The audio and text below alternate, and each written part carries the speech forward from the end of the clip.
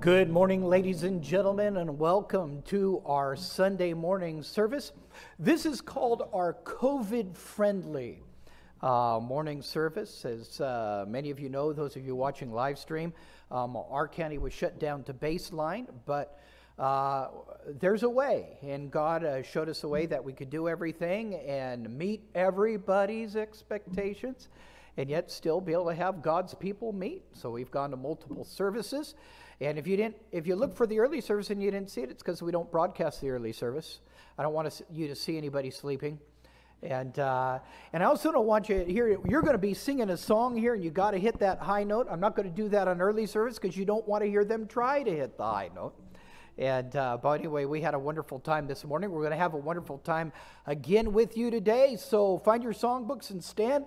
Brother Carl's going to tell you where we're headed here. Okay, number 281. Jesus saves, amen. Let's all stand, please. If you can. We have heard the joyful sound. Jesus saves, Jesus saves. Spread the tidings all around. Jesus saves, Jesus saves. Bear the news to every land. Climb the steeps and cross the waves. Onward 'tis our Lord's command. Jesus saves, Jesus saves. Wafted on the rolling tide. Jesus saves, Jesus saves. Helpless sinners far and wide. Jesus saves, Jesus saves. Sing the islands of the sea. Echo back the ocean caves. Earth shall keep her jubilee. Jesus saves, Jesus saves. Sing above the battle strife. Jesus saves, Jesus saves. By his death and endless life. Jesus saves, Jesus saves. Sing it softly through the gloom when the heart for mercy craves. Sing in triumph will pour the tomb. Jesus saves, Jesus saves. Give the winds a mighty voice.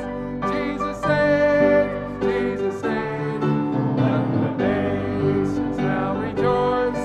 Jesus saves, Jesus saves. Shout salvation full and free by his hills and deepest caves. This our song of victory. Jesus saves, Jesus saves. Amen. Good first song of the service. First of all, let me give a couple welcomes here. Cindy from South Carolina. I am so glad to meet you. You barely meet the Person Times Mile Award. You barely get that one. You had another man who is trying there from Oklahoma, and that is Chuck from Oklahoma, passing through. And Chuck, I'm glad that you found us, especially during this most unusual time. It's good to have visitors. We had two children in our children's ministries today that we hadn't seen for a long time as well. And it's hard to believe Sunday School Promotion Sunday is next Sunday. And I don't understand it because I haven't aged a bit, and I wonder how these children get older. I just don't understand how that happens. And so we're going to have a word of prayer, ask God's blessing on the service on this wonderful day. After that, we have a socially distanced ladies ensemble that's going to sing for us. So let's have a word of prayer together. Dear Heavenly Father, as we begin this service, we want to tell you that we love you. And when we look at all the problems that exist in our society, we know you're not to blame. We know that man owns title indeed for so much of this, his actions and his reactions. And yet you are still a good and loving and merciful God. not willing that any should perish, but that all should come to repentance. And I think of all the things that we personally have put you through, and yet you love us still. We are so grateful for that. So we pray that we would see your blessing upon this service. We would see the moving of your Holy Spirit, and that you would help us in every way. In Jesus' name, amen. And you may be seated, and the ladies are going to sing.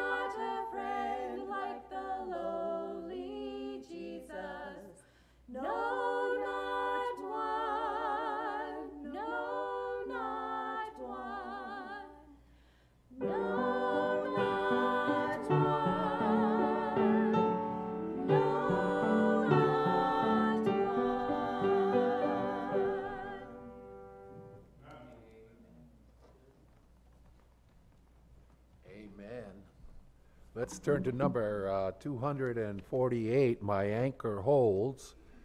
And it's good to have that anchor in Christ. And we'll sing this out. Okay, here we go.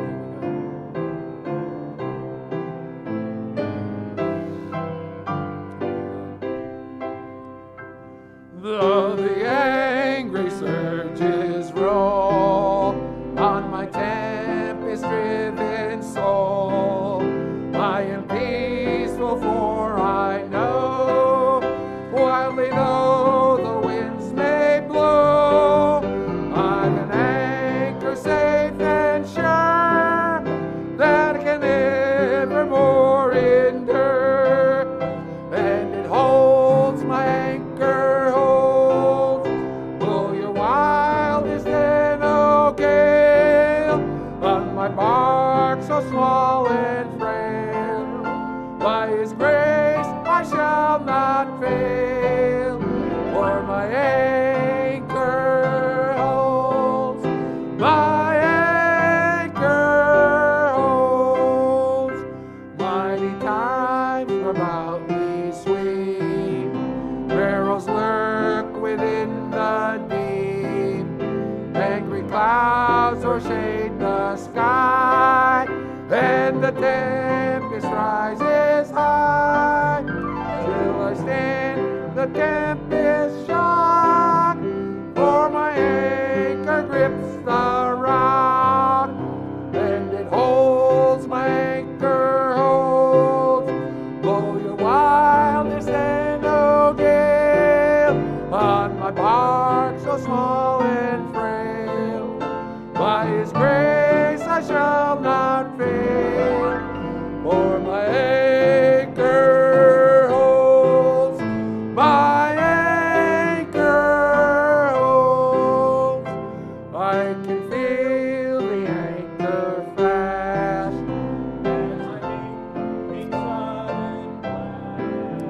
and the cable, though unseen, bears the heavy strain between. Through the storm I can glide till the turning of the tide, and it holds my anchor, holds, blow your wildest and oh gale, on my rock so small and frail. By His grace I shall not fail, for my anchor holds, my anchor holds. Troubles almost whelm the soul, griefs like billows o'er me roll, tempers seek to lure astray, storms obscure the light of day, but in Christ I can be bold. I've an anchor that shall hold, and it holds, my anchor holds, blow your wildest and oh gale, on my bark so small and frail. By His grace I shall not fail, for my anchor holds, my anchor holds. Amen. Turn back to number 185. 185, our Rock of Ages. Amen.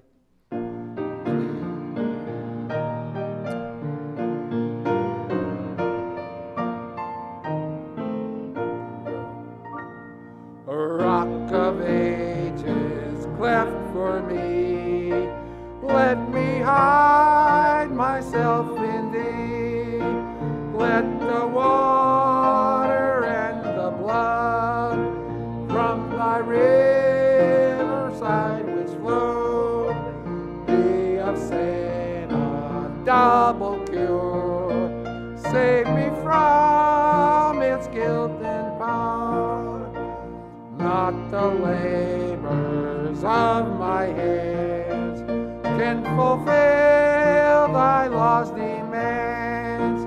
Could my zeal no respite know? Could my tears forever flow? All for sin could not atone. Thou must save, and Thou alone. Nothing in my hand I bring, simply to Thy cross I cling.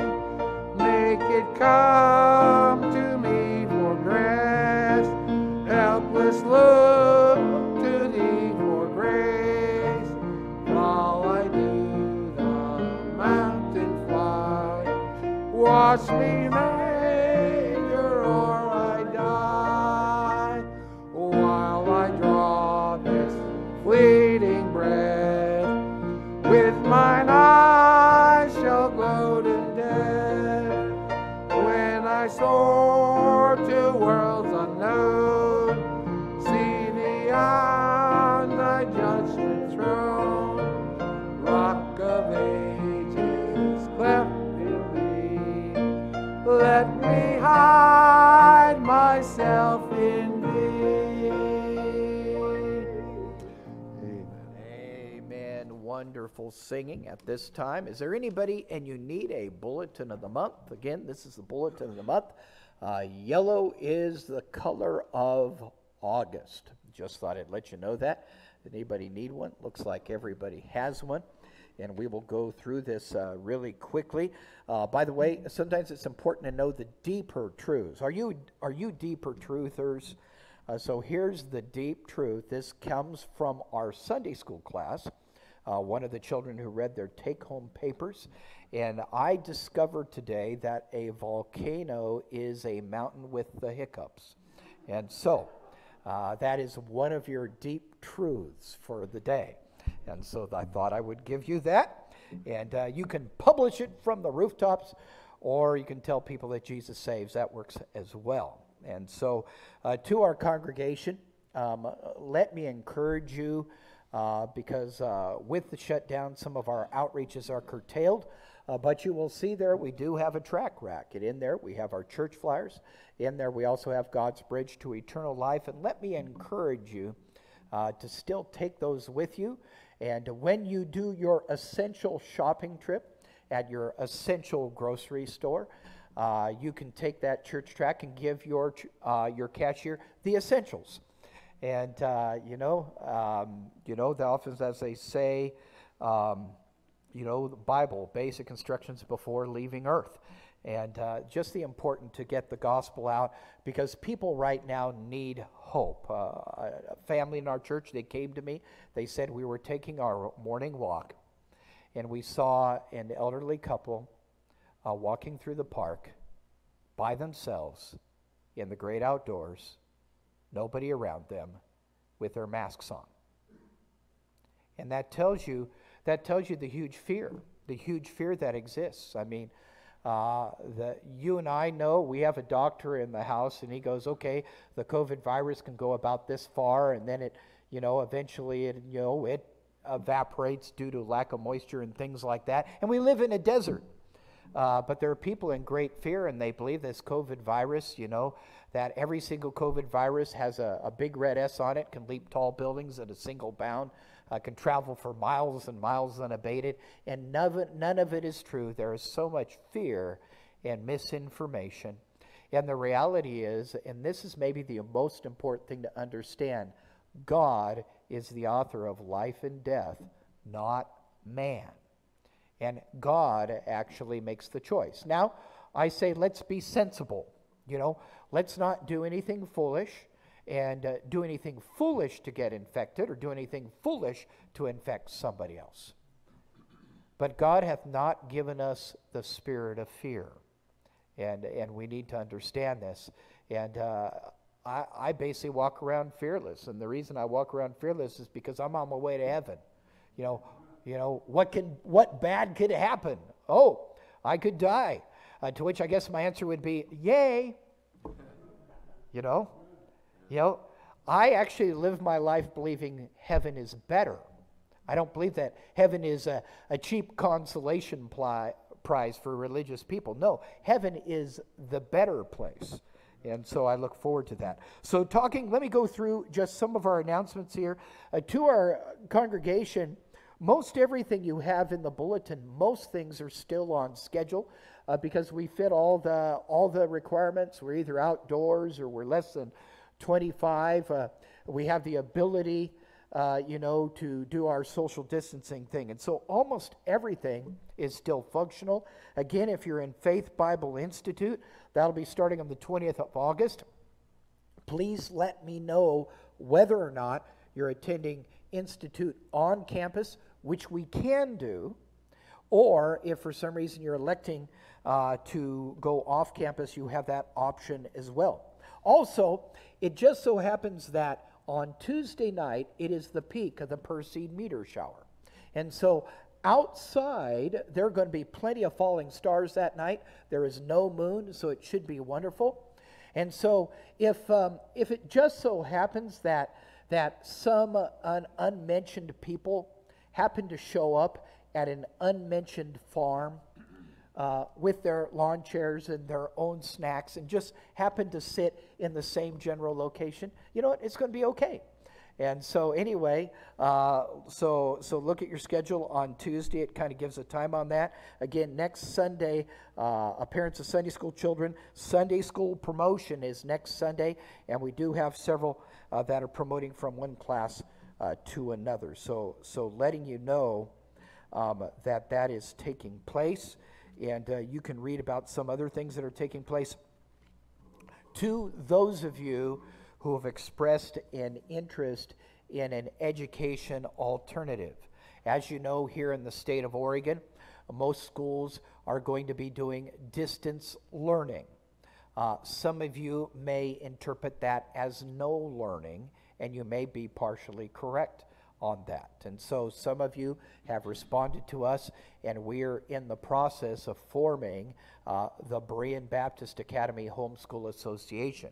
And so if you are a parent, that, by the way, that is for church member parents.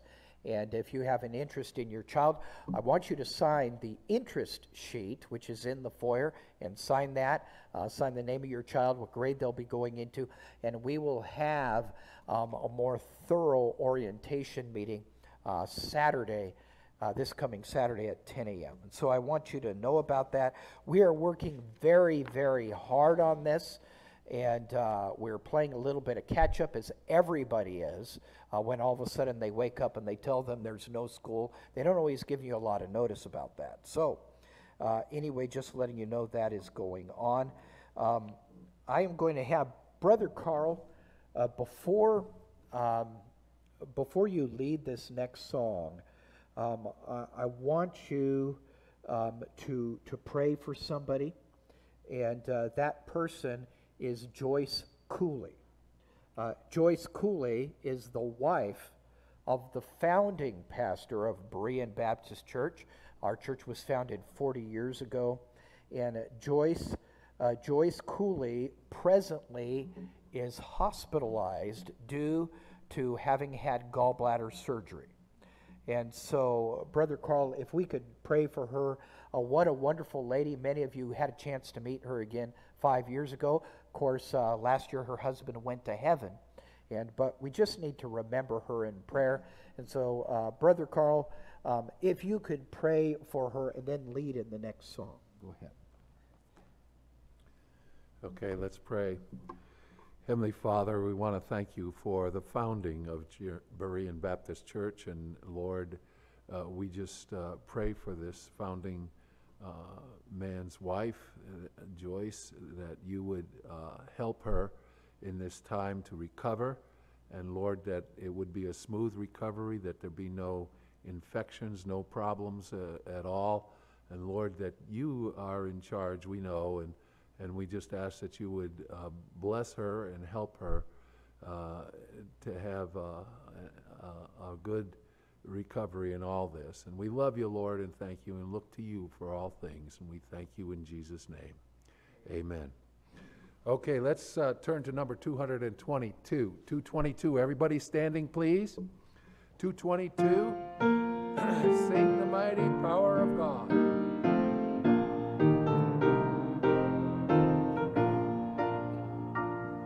I sing the mighty power of God that made the mountains rise, that spread the flowing seas abroad, and built the lofty skies.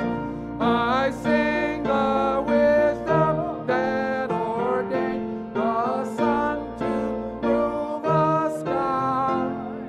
The moon shines full at his command, and all the stars obey.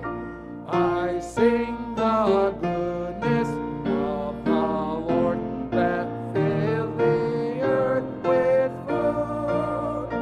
He formed the creatures with his word, and then pronounced them good. Lord, how thy wonders are displayed wherever I eye. If I survey the ground I tread, or gaze upon the sky, there's not a planet or far below that makes thy glories known.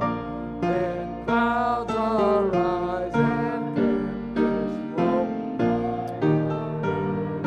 thy throne, while all that borrows life from thee is ever in thy care.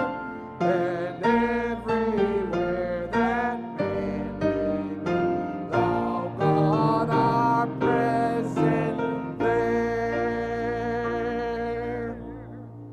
Amen. Wonderful singing. Please remain standing, and please find your Bibles and turn in the Word of God to the book of First Chronicles. Book of First Chronicles. And the way you can always tell, okay, Chronicles is Old Testament. Corinthians is the New Testament. And so First Chronicles, we're going to be looking in chapter 21 this morning. We've been singing about God's mighty power, about who God is. And it's very important for you to understand that the way you live your life as a born-again believer is connected to what you believe about Almighty God. And if what you believe about Almighty God is absolutely correct, it will take you in a certain direction. If what you believe about Almighty God is incorrect, it's going to take you in a different direction.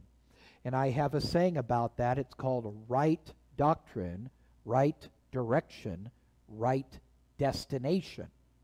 Wrong doctrine, wrong direction, wrong destination. And so it's important that our direction is right, and it's important that we understand God's will in a very important way. First Chronicles chapter 21, verses 1 through 4, and we're going to be looking here at a battle of wills here.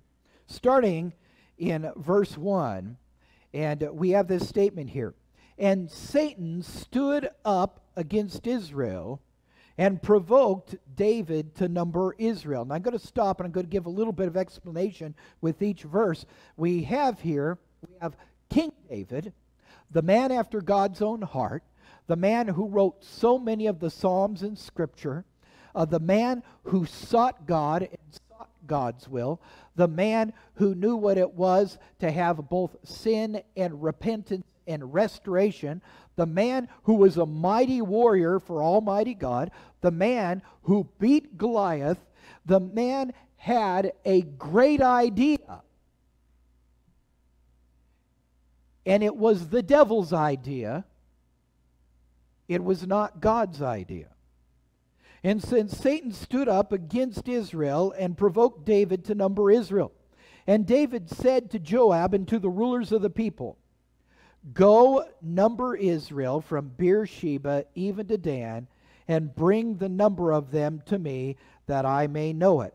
So we look at King David, and we're looking at him in such an unusual light because he was undoubtedly, throughout scriptural history, a man approved of God. And now we're looking at Joab. And Joab, if you follow his life, was not really approved by God at all. Joab, the four-star general, the original Italian Don.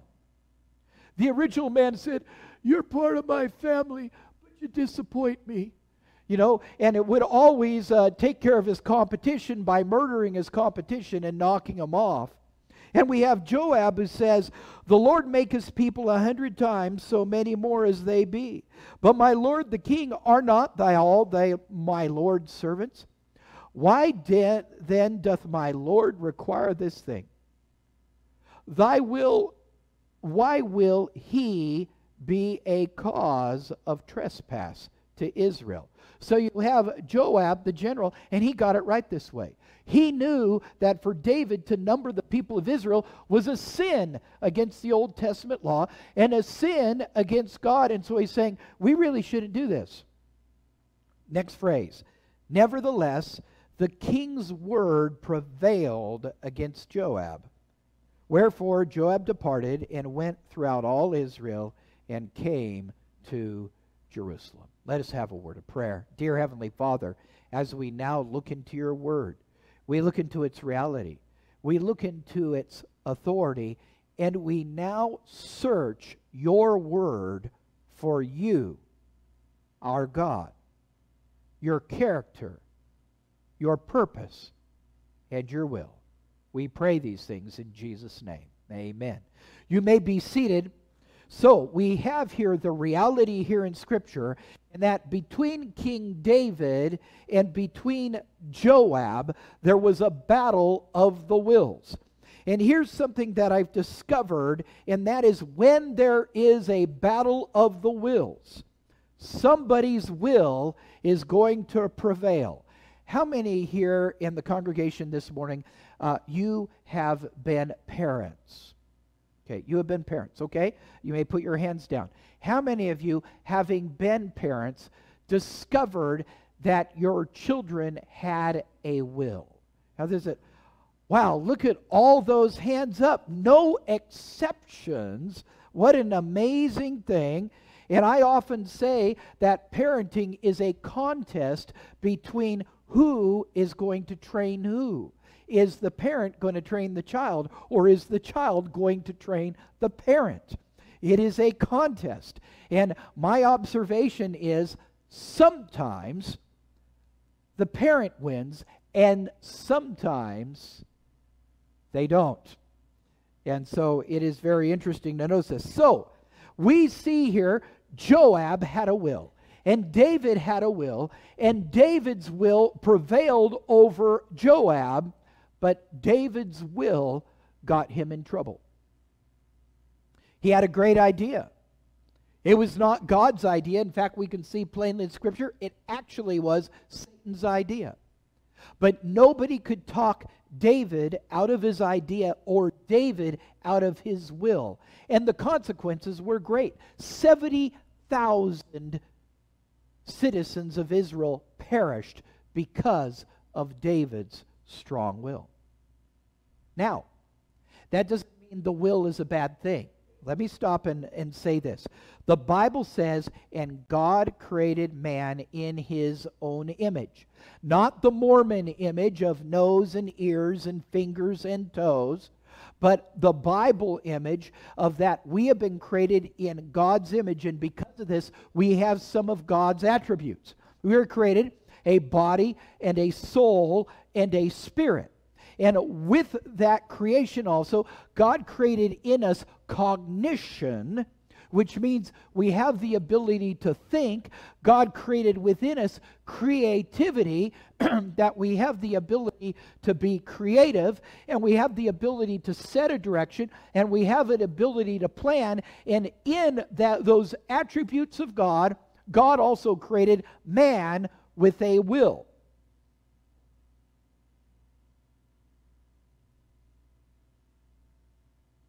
And we believe that man has that will. We don't believe that God created a will within man and then in unfortunate wrong doctrine, the doctrine of Calvinism or hyper-Calvinism as you would say, then said, okay, I created you a will and now I will not let you use it. My sovereignty will superimpose your will.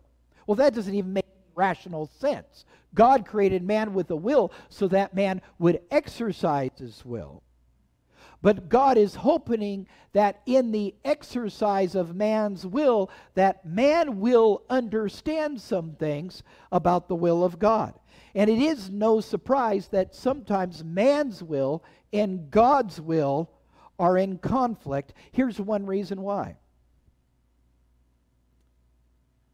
Man does not trust God's goodness. And man often does not trust God's will. And that brings me to the message this morning. This message is entitled, The Importance of God's Will. Because how you perceive God will direct your entire life, and what you understand about God's will set your direction for blessing or for cursing, for good or for evil, for a life of significance or a life of waste. And it is important for us to be able to discern between the two. So there are 5 points this morning, one for each finger. Okay, you'll have to write a little smaller on the thumb and the pinky. Okay, but we have 5 points this morning. So let us start by looking at this, and we have to understand God's will and the act of God's will. Turn with me to Hebrews chapter 1, verses 1 and 2. Hebrews chapter 1, looking at verses 1 and 2. And the Bible says this: God, who at sundry times, and this means at various times and appointed times, and in diverse manners, this means in many different ways, spake in time past unto the fathers by the prophets, hath in these last days spoken unto us by his Son, whom he hath appointed heir of all things. But look at this last phrase: by whom also he made the worlds. So I want you to understand something. God said, let there be light, and there was light. God said, the Bible says, in the beginning God created the heavens and the earth. And we have here the worlds, and the world and the universe were formed by the Word of God. But before there was the Word of God, there was the will of God. And understand that usually before you speak your words, you have your will. You have an intent, you have a direction, you have an opinion, and you plan to say it. Some of you don't plan very well. And somebody once had an old poem. It said, shifting, speeding words go by, brain in neutral, tongue in high. And sometimes we have this reality that we move a little too quickly on that. But I want you to understand that the Word of God came because of the will of God. And it was in the will of God that He would create the known universe, as you see, and the stars. And by the way, Comet Swift-Tuttle, of which we are now passing through the trail of that comet's orbit, so that on Tuesday night you can look at these little chunks of rock spinning through our Earth's atmosphere, and you'll go, ooh and ah. God created that, and He created it for you, by the way. You'll say, well, He created it for His glory. Yes, but He also created it for your entertainment. You get to see it. Because not only did God create the heavens and the earth, but God created man in His own image. God made a decision to create you. And God made a decision to create me. And it's not simply by chance. It's not simply randomness. It's not just simply because there was a male and there is a female. And at this point, I divert just a little bit and I said, have you noticed that 2 males cannot reproduce? And have you noticed 2 females cannot reproduce? And so God created them male and female on purpose so they can populate the earth. That's the only law of nature that works correctly. Everything else is unnatural and is against the institution of how God created things. So God created male, of which I'm glad, and God created female, of which I'm glad, and God created you, not by accident, never by accident, but on purpose. And because God deliberately created you on purpose, you need to stop and ask why. You need to ask why. Why did God create me? Not why did God create man? Why did God create me? It's an important question that must be asked, and it deserves the dignity of an answer. So, first of all, to understand God's will. By God's will, all creation came into existence, and you and I are an act of God's will. That's number one. But number two, there is another thing that we have by the act of God's will. Turn with me to 2 Peter, the book of 2 Peter, chapter 1. And I think of all the things that God could have done, and then I think of what God did do. And it's important to understand that because we serve a perfect almighty God, and He doesn't make mistakes, it's important to know what He did do. Look with me at 2 Peter chapter 1, look at verse 19. We have also a more sure word of prophecy, whereunto ye do well that ye take heed, as unto a light that shineth in a dark place, until the day dawn and the day star arise in your hearts, knowing this first, that no prophecy of the Scripture is of any private interpretation. For the prophecy came not in old time by the will of man. Stop. And look at that again. For the prophecy came not in old time by the will of man. Stop. Let us look at that again. For the prophecy came not in old time by the will of man, but holy men of God spake as they were moved by the Holy Ghost. This is our second point. By God's will, we have God's word. And God made a conscious decision to bring his word down to man whom he created. And it's important to understand this. God's word was not written after a night of bad pizza. God's word was written by the will of God, the Holy Spirit of God, superimposing his will upon men to see that God's word would be written. And by the way, God was not making it up as he went. And God was not waiting for man to do what he would do before he wrote it, because he already knew what man would do. And because of that, we have this reality of why, when the angel appeared unto Daniel, he said, I am here to tell you what is written in the Scripture of truth. There is already Scripture in heaven, as the Bible says, forever, O Lord, thy word is settled in heaven. There already was a master copy in heaven before it ever got down to earth.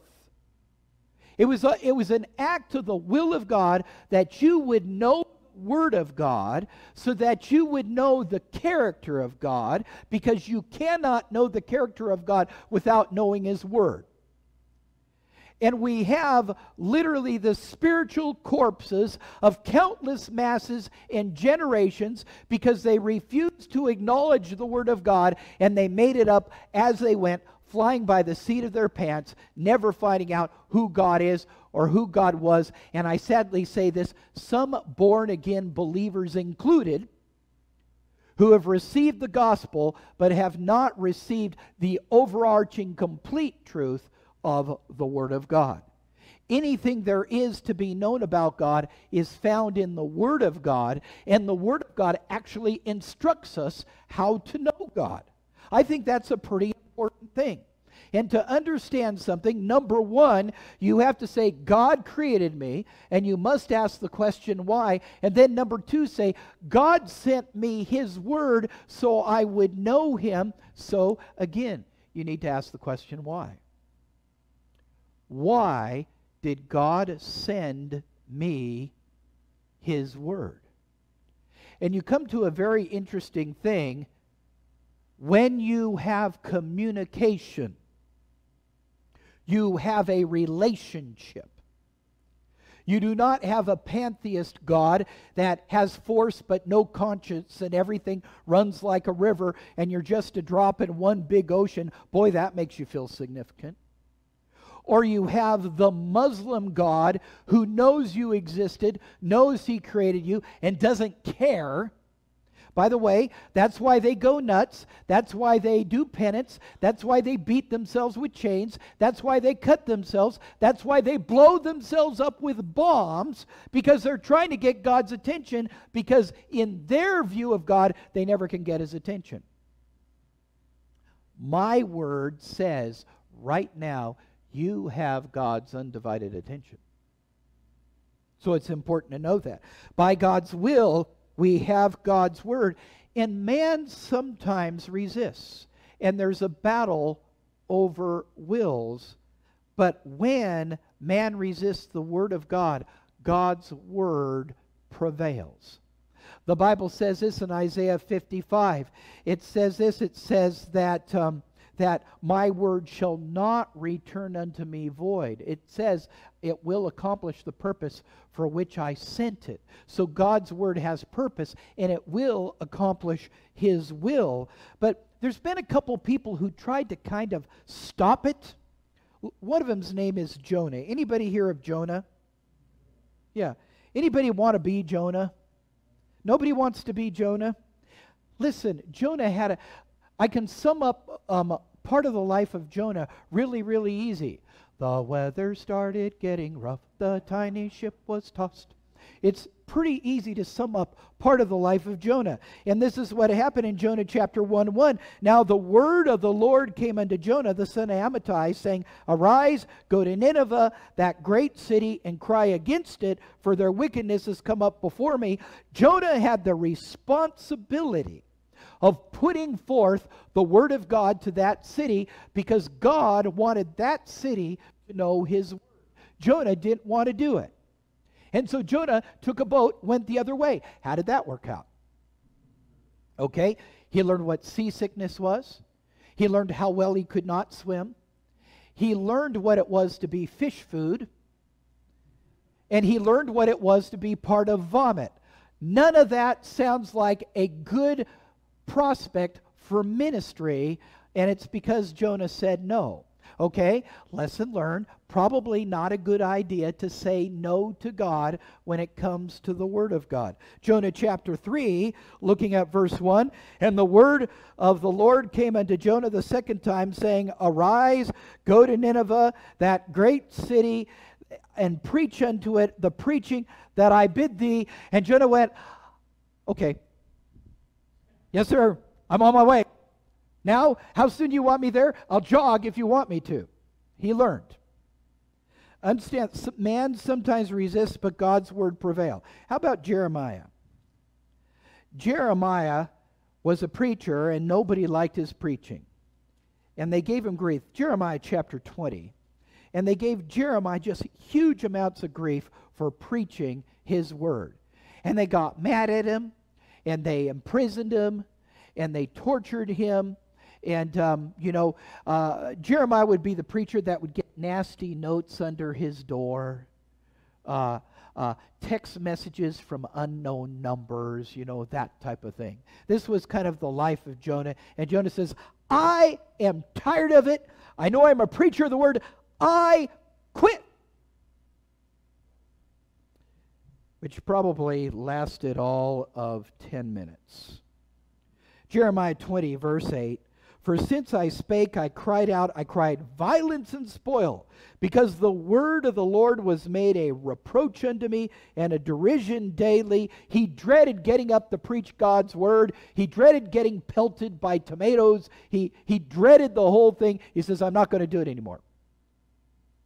Then I said, I will not make mention of him, nor speak any more in his name, but his word was in mine heart as a burning fire, shut up in my bones, and I was weary with forbearing, and I could not stay. And good thing, because we can see what happens when the word of God that is supposed to come out doesn't come out. Anybody think of way too much ammonium nitrate in a storage facility in Beirut, Lebanon? It's better to do it God's way and let the word of God come out. So, we have two things here. Number one, we have the will of God. By God's will, all creation came into existence, including you and me. You need to ask why. Number two, by God's will, we have God's word. You need to ask why.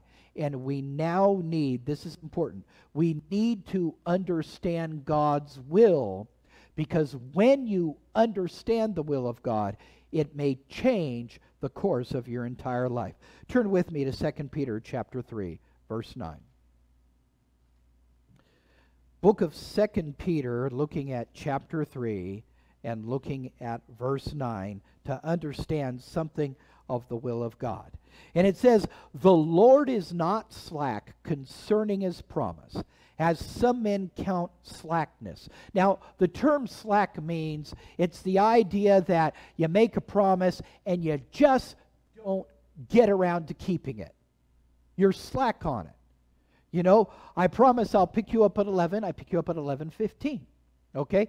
I promise that I will meet you on Monday. I meet you on Tuesday. That is a slack promise.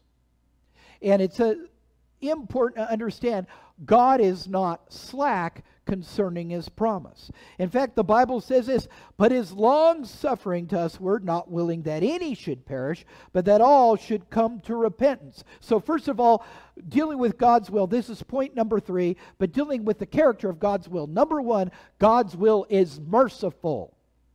God's will is merciful. The Bible says, not by works of righteousness that we have done, but according to his mercy he saved us. But God commendeth his own love toward us in that while we were yet sinners, Christ died for us. First thing about God's will, understand that God's will is merciful. And that it says that God is long-suffering. It means that he puts up with us to the nth degree.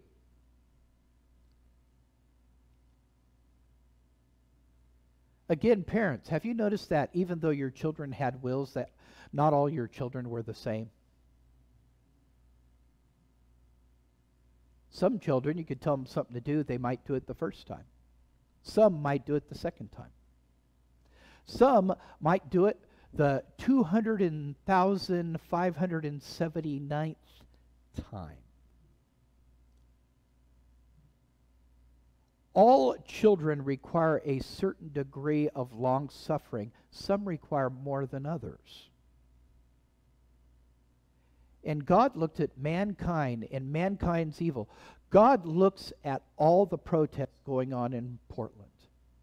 And he looks at everything they protest. By the way, they've protested every single institution of God. They've protested God's institution of marriage. They've protested the Word of God. Last weekend they were burning Bibles at the protest. So they protest God, they protest his institutions, they protest God's Word, they protest God's worship, and they protest God's institution of government. They have protested all three, and God goes, well, it's about time. I've sure been waiting to wipe those people out. Long suffering toward usward and themward. And you go, boy, I'm sure glad God loves us. I'm sure he doesn't love them. That's not true. He does. And he will love them till the day they die. Not willing that they should perish. He wants to see them. God's will and God's mercy is that they would turn around. And they would see God who he really is. And they would embrace the great love of the Savior that died for them. We all come from different walks of life. Some of us were saved as children. And being saved as children, you have your deep sin list of all the deep, horrifyingly terrible sins you committed before you were 5. But some of us were saved later, and we have a much longer, deeper list, and we may even ask, how could God forgive me of that? But understand, the will of God is mercy, and he has mercy, and he wants to see those that are in rebellion against him turn. That's the character of God's will. And what's so amazing is how the will of God prevails in the dilemma of man when man realizes he has a dilemma. Turn with me to Mark chapter 1. Book of Mark chapter 1, 2 reasons. One, the book of Mark is the favorite name that I have in the Bible. And the other one is it's always easy to find a chapter 1. Mark chapter 1, looking at verse 40, looking to 42. And there came a leper to him, beseeching him, and kneeling down to him, and saying, if thou wilt, thou canst make me clean. By the way, being a leper, it's a horrible disease. What happened is the nerve endings die. The nerve endings die first at the end of the extremities. Leprosy, of course, long-term can be terminal, and so they die. You can hit your fingers, you can injure your fingers, not know it. The ends begin to rot off. The ends of the extremities begin to rot off. It's a terrible disease. And this man, who probably by this time looked terrible, prevailed upon the merciful will of God and said this to Jesus. It said, if thou wilt. It says, if you have the will, you can heal me. Thou canst make me clean. And Jesus, moved with compassion, put forth his hand and touched him, and saith unto him, I do have the will. It says, God, if you have the will, and he touched him and said, I do have the will. It says, I will, be thou clean. And as soon as he had spoken, immediately the leprosy departed from him, and he was cleansed. And it's important for us to understand, when you're thinking about the will of God and can I trust God's will, understand that God's will is merciful, and what comes to his children, you would be amazed what God is willing to do if you would just ask him. But there's another characteristic of God's will. Turn with me to Romans chapter 12. The book of Romans chapter 12. Romans chapter 12, and looking in verse 2, a common verse. Some of you go, Pastor, you already preached on this verse not that long ago. Actually, I preached on Romans 12:1. But look at Romans 12:2. And be not conformed to this world, but be ye transformed by the renewing of your mind, that ye may prove, that is, put to the test, and see if it gets a passing or failing grade. Put it to the test. Prove what is that good and acceptable, catch this word, and perfect will of God. And this is the second point of God's will. Understand its character. Understand God's will is perfect. It is not good. It is not better than some. It does not pass majority vote. God's will is perfect. And what it means perfect is there is no evil motive, there is no sin in it, there is no flaw in it. It is perfect. To help you understand, Jesus, God's Son, God incarnate, God in the flesh, lived a perfect life on planet Earth. What that means is there is nothing that Jesus ever said, recording in Scripture, where Jesus went, oops, I misspoke. There is no place that Jesus went while he was on planet Earth and went, oops, I didn't mean to go here. Jesus' life on planet Earth was perfect. Everything he said by his will, and he said on purpose. Every person he healed by his will, and he healed on purpose. And when he went to the cross, he went on purpose. It was an act of his will. Understand, God's will is perfect. There's no flaw in God's will of any kind. And God's will, by the way, prevails sometimes when our will and God's will conflicts. Look with me at Acts chapter 16. The book of Acts chapter 16, looking at the clock right there, I'm here to give you great confidence. We will finish this message today. I wanted you to know that. Acts chapter 16, looking at verse 6. Now when they had gone throughout Perga in the region of Galatia, and were forbidden of the Holy Ghost to preach the word in Asia. What is that? That's God enacting his perfect will. And so you have the Apostle Paul, and he wants to go to Asia. And Paul has good intention. Paul has good desire. Paul wants to see people saved, and he takes a step to go to Asia, and the Holy Spirit goes, you're not going there. And the will of God, God's perfect will, prevailed. And so steered Paul in another direction. And as you look at God's word here, he then says this. After they were come to Mysia, they essayed to go to Bithynia, but the Spirit suffered them not. Means he did not allow them. Tried to go this direction. Again, God's perfect will prevailed. And so Paul was being steered to go in what in God's mind. If it's in God's mind, then that's all you need to know, a perfect direction. And it says here, and they passing by Mysia came down to Troas, and a vision appeared to Paul in the night, and there stood a man of Macedonia and prayed him, saying, come over into Macedonia and help us. And after he had seen the vision, immediately we endeavored to go into Macedonia, assuredly gathering that the Lord had called us for to preach the gospel to them. Let me ask you this question.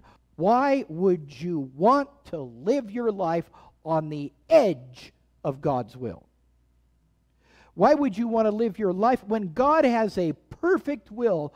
Why would you want to live on the edges, on the periphery, getting the crumbs of God's blessing, when instead you could be in God's perfect will and get the full brunt of the blessings of Almighty God? By the way, that's what happened to the Apostle Paul. The Apostle Paul wound up going to Philippi, and it was a great time. He went down to the river, and he met some people who would become the nucleus of the church in Philippi, and then he had a great time. Cast out a demon, got beat up. Silas got beat up. They got thrown in stocks. They got thrown in prison, singing prayers, singing and praising God late at night. Great earthquake. Philippian jailer wanted to kill himself. No, don't do that. We're all here. What must I do to be saved? You know the rest of the story. He got saved. They baptized him in the middle of the night. I have never done a 2 a.m. baptism. It just never has come up. I'll tell you, I'd do any baptism anytime anybody wants me to right now. And so 2 a.m. baptism, it was God's perfect will for God's perfect church. Some of you have been involved at some time in your life in starting a church. It's not easy. And I've discovered just watching, sometimes they take and sometimes they don't. There's a man who tried to start a church in Polson, Montana. He lasted about 9 months, and then that was it. Evaporated. Wasn't able to get anybody to come because he had a will. Is a good will, a good idea? Wasn't God's perfect will. But when God has a perfect will, do you realize that Paul started the church of Philippi, then had to get out of town, and that church went and became the #1 missions-minded church of its day because of God's perfect will. God's will prevailed to the perfect direction. And we also have, and I'll just simply read this, God's word prevailed to the perfect solution. And you may ask why this is in here. Why did God have a discussion with God in Luke chapter 22? Why did they have a conversation? Why did they have a discussion? I am so glad you asked that question because I'm about to answer it. Luke chapter 22, and look with me at verse 41. Luke 22, verse 41. And this is our Lord and Savior Jesus Christ. And he was withdrawn from them about a stone's cast, and kneeled down and prayed, saying, Father, if thou be willing, remove this cup from me. Nevertheless, not my will, but thine be done. And there appeared an angel unto him from heaven, strengthening him. And you go, why did God the Father and God the Son even have this conversation? No, Jesus is articulating, I really do not want to go through the crucifixion process. That really seems absolutely, truly unpleasant to me. And yet he says, nevertheless, not my will, but thine be done. Was God the Son ever going to do anything different than the Word of God? And the answer is, of course not. It wasn't written for him. It was written for you. Because remember what I told you. Everything that Jesus did was a perfect life. He never went anywhere that he wasn't supposed to go. He never said anything that he wasn't supposed to say. He never healed anybody that he wasn't supposed to do. He never did a sign that he wasn't supposed to do. Everything that he did was to teach you and to teach me. And Jesus is the example of the Christian life. And the example is this: when you come in conflict between your will and God's will, if you want to do the sensible thing, if you want to do the helpful thing, if you want to do the perfect thing, then say, not my will, but thine be done. how important it is to understand that the Father's will prevailed for a perfect solution, and the perfect solution results in you being able to be in this church right now, Lord willing, as a born-again believer because of God's will, because of God's merciful will, and because of God's perfect will. And then for you and me, the final point, it is God's practical will. Look with me at Jeremiah chapter 29, verse 11.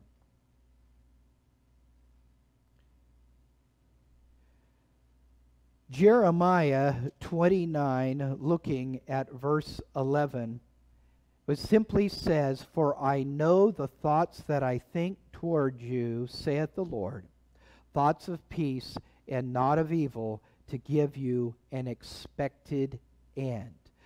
And it tells you a couple things really quick about God's practical will. One, it tells you this: you're on God's mind. You're on God's mind right now. And then it also tells you this: God says, you're on my mind, and I have a plan.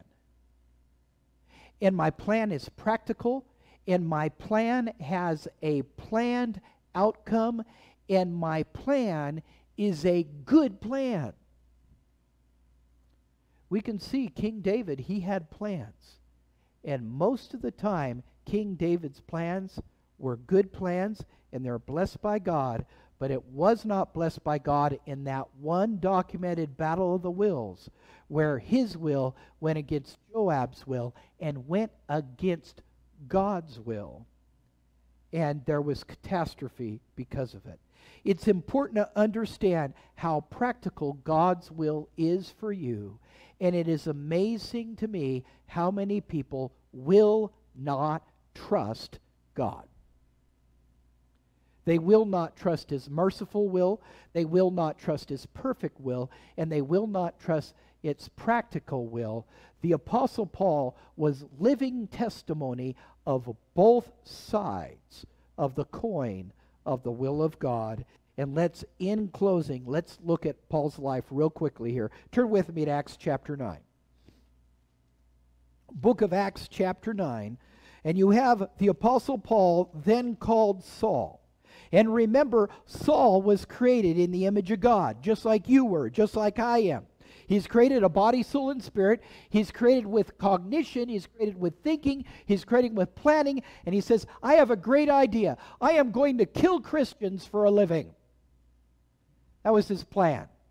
And as you look here, it says, and Saul, yet breathing out threatenings and slaughter against the disciples of the Lord, went unto the high priest, and desired of him letters, that if he found any of this way, whether they were men or women, he might bring them bound unto Jerusalem. And as he journeyed, he came near Damascus, and suddenly there shined round about him a light from heaven. The Apostle Paul, or at that time was Saul, was on collision course, and the will of Saul and the will of God collided on that Damascus road. And Saul was confronted with the fact that he was not the only one with a will. And he fell to the earth, and he heard a voice saying unto him, Saul, Saul, why persecutest thou me? And he said, Who art thou, Lord? By the way, in the Greek that means, okay, uncle, I give up. You're in charge.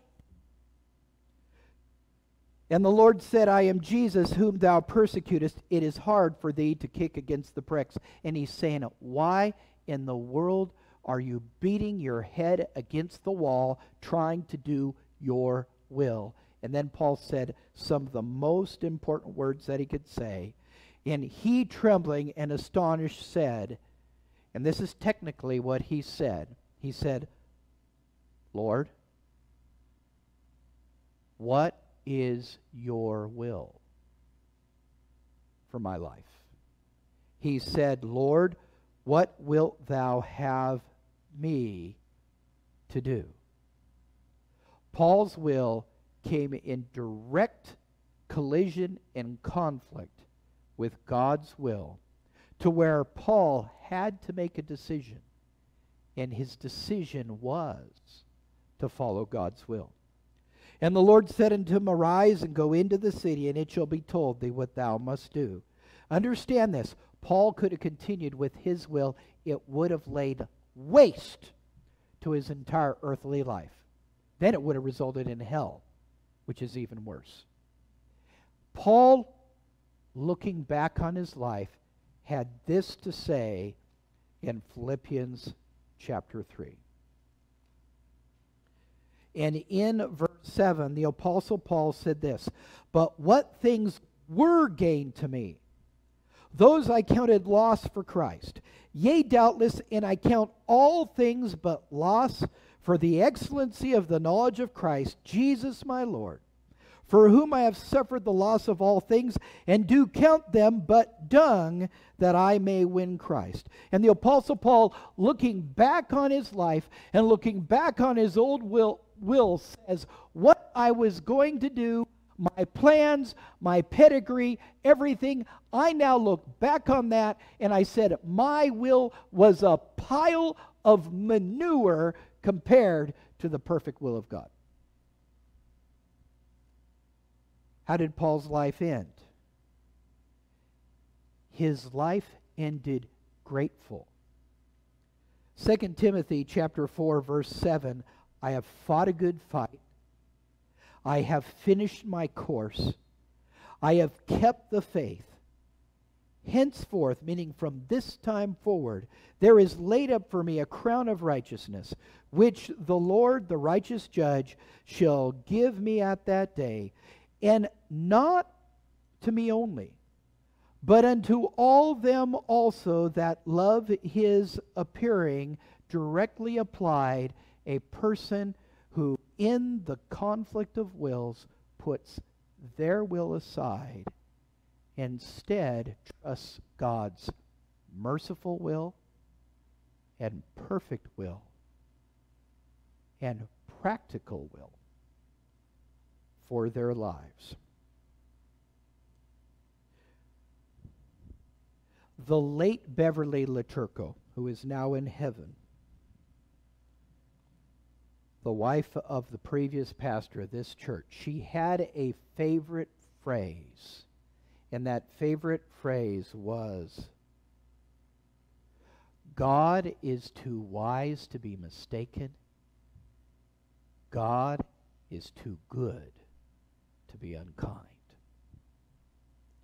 And how important it is, as we enact the freedom of what God has put in us, created in our image, and that is the freedom of will, how important it is that our will becomes conformed to God's merciful and perfect and practical will, because that can change the entire direction and outcome of a person's life. Let us have a word of prayer.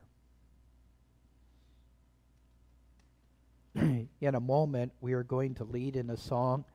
We will have an invitation. An invitation is an opportunity to make a decision.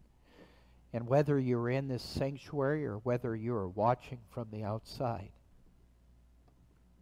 you may be at a point of decision right now. I am here to tell you by the authority of God's word that God's will is better. I'm here to tell you from a person who has had his own battle of wills with God. I'm here to tell you that God's will is better. But he will not take your will from you. That is something you have to surrender on your own. Dear Heavenly Father, please use your word this morning as only you can. You are a good God. You love your creation. You have proven your love for us. Help us to trust your good, merciful, and perfect and practical will. in Jesus' name. Amen. Let's stand together. The song is 153. 153, All to Jesus I Surrender. And we'll sing a few verses of this song. If you have a need in your heart or your spirit, something you want to bring before the Lord, the altar is open as we sing this song. All to Jesus I surrender, all to Him I freely give. I will ever love and trust Him, in His presence daily live. I surrender all. I surrender all to Thee, my blessed Savior. I surrender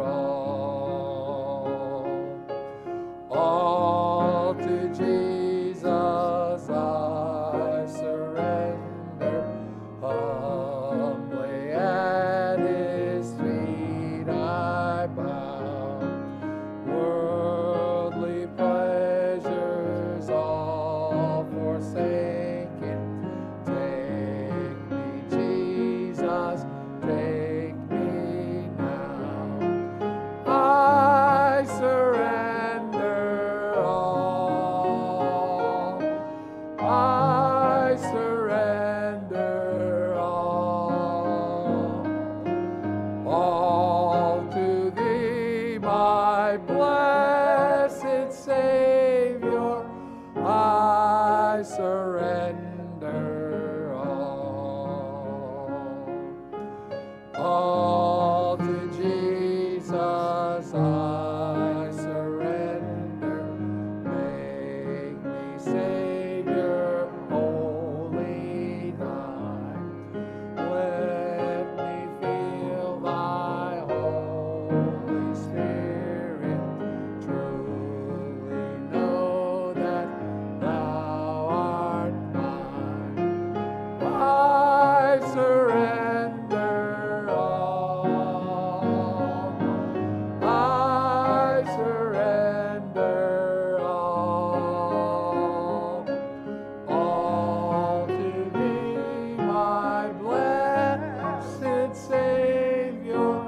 I surrender all.